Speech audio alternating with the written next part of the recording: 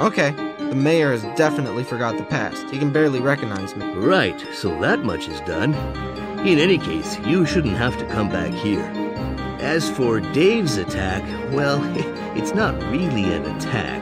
It's more of a protection, a force generator to be precise. Like just about all your weapons, this one can be used in two ways. For example, let's imagine you're stuck by a lake of lava, acid, or some other deadly zone. Well, if you use Dave's ammunition to shoot at this zone, it creates a platform. You can thus cross the zone without too much difficulty. But be careful, the platforms are temporary. So when you use this weapon, don't hang around admiring the scenery, okay? Okay. Right. Now, imagine you enter a room full of enemies, or with a protection system that will disintegrate you as soon as you set foot in the room. Here again, you can use Dave's attack. But this time, instead of making a platform, it makes a ball wherever you shoot. The idea is to jump into the ball for protection. Here again, the balls are temporary. And besides, they're not mobile. This means that when you're inside a ball, you can do nothing else except wait for the danger to pass, or move far enough away for you to come out. Got it?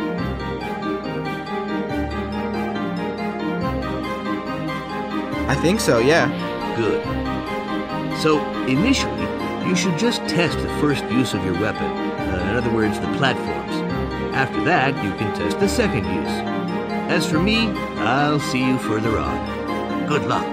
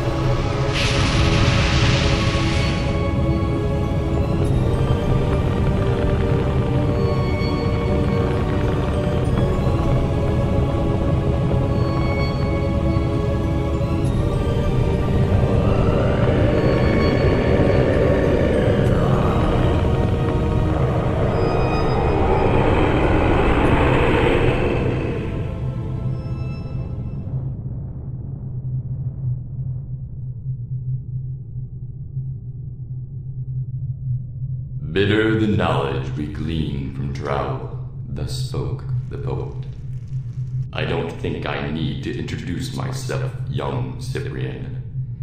Here we are, face to face, divided by hatred. Two beings alone looking at each other for the first time, and yet they have the strange sensation that their whole life was nothing but a long road leading to this moment, this place. They have traveled without seeing each other, but when they see each other, when the time has come, they have nothing to say to each other.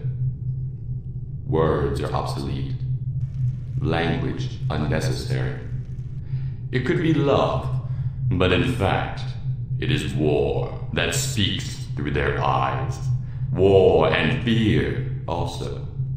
The fear of dying, no doubt. But most of all, the fear of knowing that at the end of the combat, they will both be dead. One of them because he no longer lives, and the other because he no longer wants to live. So take me out, young Cyprien. That's what you came for. Take me out and discover through blood who you really are.